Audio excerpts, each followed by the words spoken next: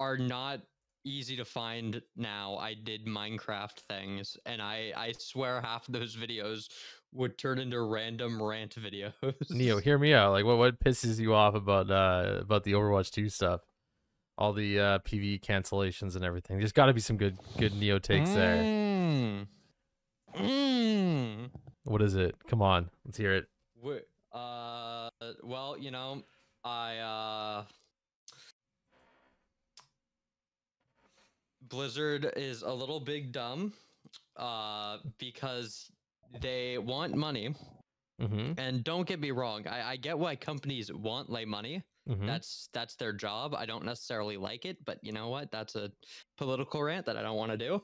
But when it comes to the good old Blizzard team, you know, maybe if your team isn't big enough to handle 2 games at once, maybe Blizzard should give them more assets. Thoughts? Just more money. Just here, take our vacation homes, take our giant raises, and make video games with raises instead of vacation homes and Olympic-sized swimming pools. Yes. Yeah. Because think about how much other money they could make. Imagine, because here's the thing. Yes, it would be like a one-time payment or something for like the big overall, like, you know, the whole story mode. But think about this. They could do story mode DLCs that come out with seasons. Think about how much money that could make for them. Yeah, but they could make more money not doing that and reselling the game to a whole new market that has never played Overwatch before, doesn't know what a good Overwatch looks like. That is true, although the problem is we're back to reaching Overwatch 1 numbers, and I'm gonna have my flats take on this. We've gotten more. I'll admit, we've gotten more content than we have in like years. Like that, no one can really disagree with that. Have we really? Praising, no, but what I mean is heroes maps. You know, the thing that really they said they were gonna do anyways in Overwatch 1. Yep, but guess what? They didn't. Because they immediately gave up on Overwatch 1. Because they immediately were like, where's the Aaron blog post? Where's the I'm digging deep. Because here we are. We're down a player. Usually video games upgrade their scale, not downgrade their scale. And and we are down an entire game mode, which, you know, we're down a game mode. We're down the LFG. We're down. I mean, let's be honest. The replay viewer wasn't working, or wasn't here forever. Recently. I love how they announced too. They're like, we're releasing workshop stuff. This better be damn good workshop stuff. Like, they haven't released any content, Neo. We've been gaslit. That is true. I think the only, like, I'll put it this way. The only, in quote, new hero I can even think of is theoretically Ram, and that's not saying much. I like Ram as a character, but it's one thing. Like, they've had, and for all we know, he's been in the work. Like, the only reason I say, because Lifeweaver, it's a new hero, but Lifeweaver, if you notice his kit, want to know what happened when I looked at his kit? I went, wow, this could be great for PvE. Guess what? Uh-oh. Yeah. None of that. So now they rework him, which let's be honest, if they were reworking him, we're probably not going to get a hero for a very long time. I don't understand why they're reworking him. Like, usually what happens is Blizzard releases a hero and goes, good luck, you guys deal with it. And I think that's probably the way it should be. Like, he feels like he should be too powerful, but he's not too powerful. He's super weak. But is he weak because he's weak, or is he weak because people don't know how to play him? Or, like, I think the issue is that even, I feel like, obviously we don't know how the designers were like using the heroes, which is kind of what frustrates me is because that's what I want to see. You know, like how they were testing if heroes, like if the hero worked or not. Because I'm like, Lifeweaver can have a lot of viability. The problem is, at the same time that he gives you a lot, he also gives your team lots of fucking holes in it. Like at the same time, and I'm like, it's not even like Zen where it's a glass cannon. It's just glass. I do also want to point out that with Lifeweaver, I think we are at where Overwatch 2 should have been with hero releases. Right? Yeah. Like when Overwatch 2 was released, more, but yeah. When Overwatch 2 was released, there should have been all of these heroes. There's no reason, like, I don't care if they're slightly out of, like, unbalanced. I don't care if they're a little bit broken. Like, when they released Overwatch 2, and you cannot tell me that they didn't have most of these heroes already built functionally for the game. Like, the developers probably have heroes years in advance set out, and of course these things are going to change, but the abilities and the way these things work, like, I've even come up with new quote-unquote heroes in the workshop, right? It's just they probably done the same thing, and I am so disappointed by the game. I am, like, I even missed this. I'm gonna say it again, I missed 6v6. Yeah, I mean, don't get me wrong, like, a part of me does appreciate the 5v5, but as a tank player, I don't think I have to explain why I miss 6v6 at the same time. Because I'm like,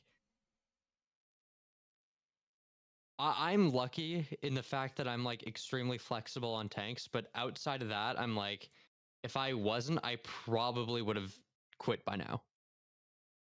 Just because it's like all of my heroes, like, okay, Winston can be good, but the frustration is, didn't they tell us that in Overwatch 2 it wouldn't be so focused on counter picking? When all it is counter picking right now. Well, all it is. So especially if you're on tank, I like on DPS and support, you can kind of get away with it a little more, but tanks, no. Can I point out, because there's like one of us. The only reason why we had to remove the second tank is because the developers were not creative enough to come up with a solution for double shields. And here's the thing, Neo. I can actively come up with 3 or 4 hard counters for shields right off the top of my head. Like, number one, something that blows holes into shields. Why? Because if you're Reinhardt, you drop your shield, you bring your shield back up, it's refreshed. But if you're running Orisa, old Orisa, where you drop your shield and someone blows a hole in it, you have a permanent hole in your permanent shield, right? Or if it's Rein and it's like you have to not, like, disengage your shield for, like, say a second or a little longer than that. Exactly. If it's Sigma, he has to drop his shield and put it up again. Same thing. Okay, here's another counter. Why not have something that makes a shield that flips the team that the shield belongs to, right? So, there we go, right? Genji deflects the shields. So, well, some kind of support ability, I think, would be really nice. No, I know. I just imagine Genji walking forward, pressing E on shields, and just laughing in my head. I'm like, please, I want. But, like, if your team started stacking shields, then suddenly the enemy could pick this counter shield hero, and you would now, like, be working against yourself. But they couldn't figure that out for some stupid reason, and now we lost a character because they don't want to design for it. Like, Overwatch 2, especially, we've done kind of experiments with this, but not with 7v7. Overwatch 2, I think when they with Overwatch 1, when they originally built the game, they did 5v5 and they tried 7v7, right? Well, 6v6 is right in the middle of extremely chaotic, but well controlled enough that you feel like you're a part of a team.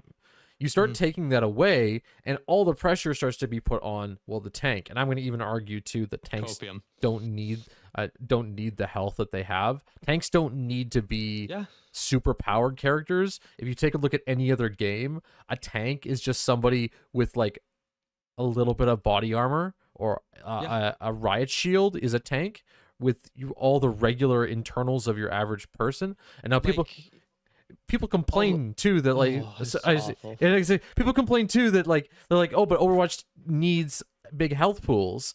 But I don't think that matters, because if you lower the health pool, people still try and survive. So the fights last just as long because people are still trying to survive. And they're just more careful.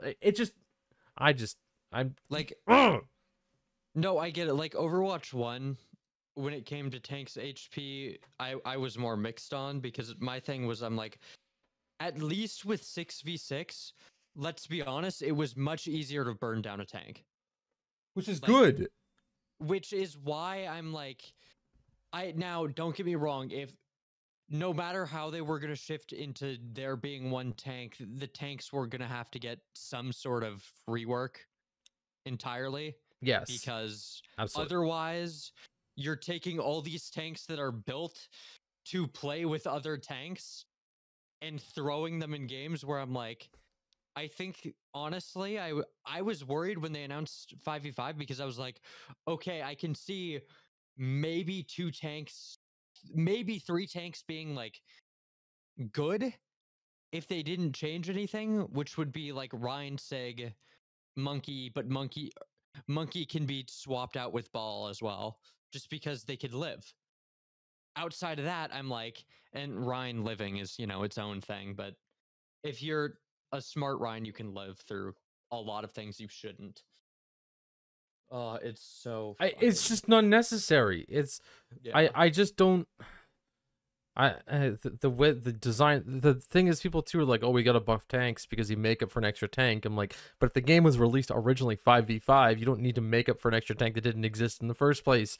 And you like in 6v6, the reason why you could have tanks like that were nerfed in their overall utility or their overall damage was because they had like so much sustain, right? They were like sustained things, entities. You don't need to give them all these extra tools. It's just like they were very simple, very straightforward. There's no, I don't know how to put it, but like once if you just let them run rampant with all these extra abilities and just keep buffing them for no reason, you're making up for something that's not there. Like there's no need. There's just so many choices that are so fucking terrible with this game. But, no, I agree. But I think everybody's, I don't know.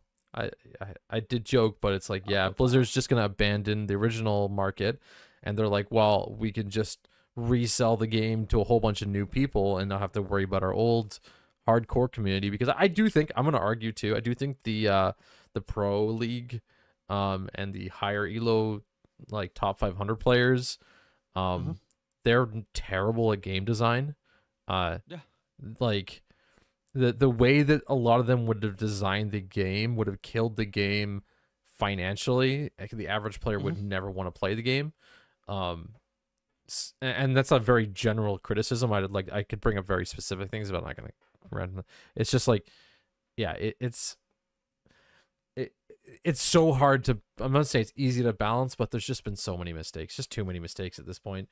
And I'm gonna keep playing the game because I'm a fucking addict, and we've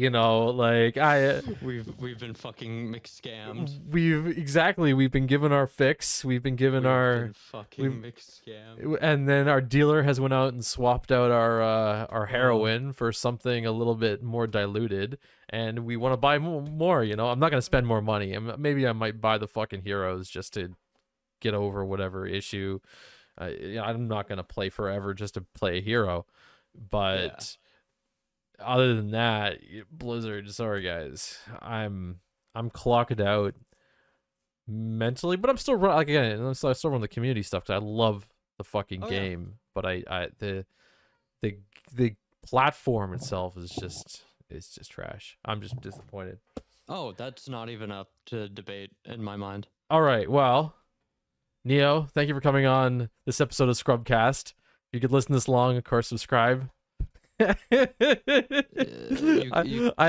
Neo didn't really. He probably is.